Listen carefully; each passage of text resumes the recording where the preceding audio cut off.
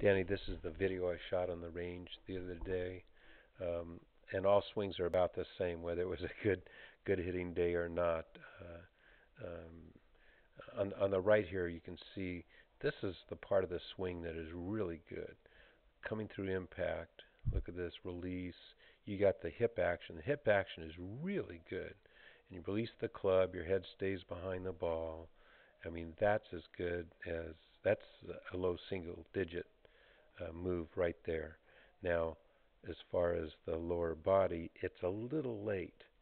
If we get your hips there at impact or there at impact, it'll be better. But the thing is that this good impact and post-impact action really bails you out because you start from a pretty weak position, like I was telling you on the range today.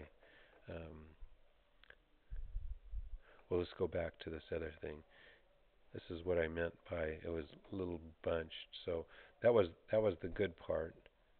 This nice single digit action through the ball.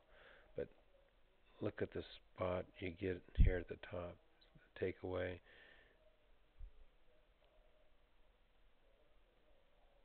See how those arms are collapsed? So you've got the width here. You got width of somebody 410. Now, what you do is a nice job of trying to reestablish the width. See that? But that's an extra movement. It has to have perfect timing. But look, this body pivot is really good here, Danny. See how you're leaning away from the target here, leaning towards the target. Really good.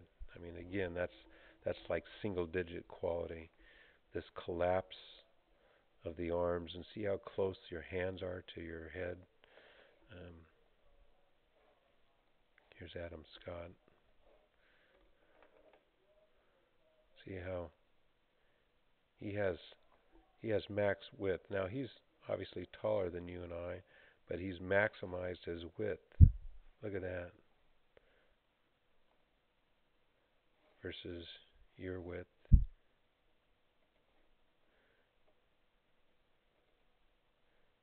When he gets to the top, see, we can't get there, but we can get here. We can get right there. You know, he's got similar angles.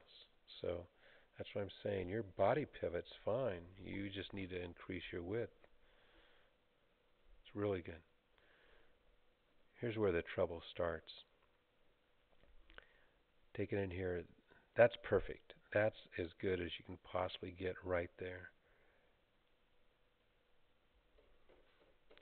Let me draw some plane lines.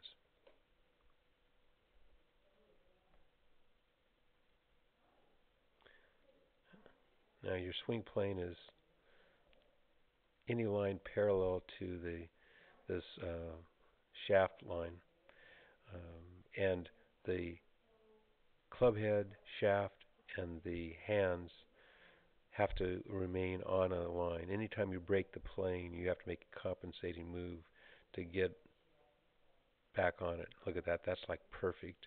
It's then you end up it's a little steep here. As a matter of fact, quite a bit steep. It should be parallel to one of these lines. And then what happens is you get bunched right in here. Hands get very close to the head. Shaft gets across the line. The trouble with across the line is, watch this, when you start down, way too steep. See how far off you are from the yellow line? Now what you have to do, you're a good athlete, so what happens is you work your knickers off to get it on plane, right there. So in the middle of your swing, see, that's right on plane. In the middle of swing, you have to go from the red line to the green line, and that's where your inconsistency comes from. Sometimes you don't quite get it to the green line, sometimes you get it more to the green line. But if you don't make any adjustments and come down that steep, you're going to hit it fat. And then what happens is, because you're coming down steep, you're going to have to stand up. Watch your spine angle. See how you're standing up? That's because if you don't make any adjustments, you're going to stick a fork in it right behind the ball. You have a tendency probably to go left because, and maybe even hook it. That one went right. And what happened there was you laid it down too far, it got stuck behind you, so you blocked it. This is what almost put Stricker out of business, out of the golf business. Coming down too steep, if you lay it down too much, like you are here, see the club head's behind you, you'll block it and hit it right. If you don't lay it down enough, you'll pull it or hook it, so you can't take out one side of the fairway. But as you come down, you're making this great compensating move, but you lose your spine angle. And so what we do is keep it all on plane. So you match Adam Scott perfectly right there, then we kind of lose it. See how he's right on plane? It rides up the plane, then down the plane. See? It never breaks the plane. So he can handle a little bit of quickness because he doesn't have to make any compensating moves. And that's all you have to do is keep it on plane with more width.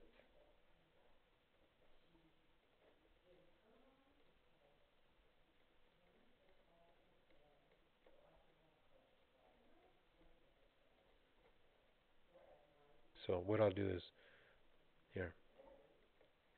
And I'll give you here's Adam Scott's. And you just mimic this action.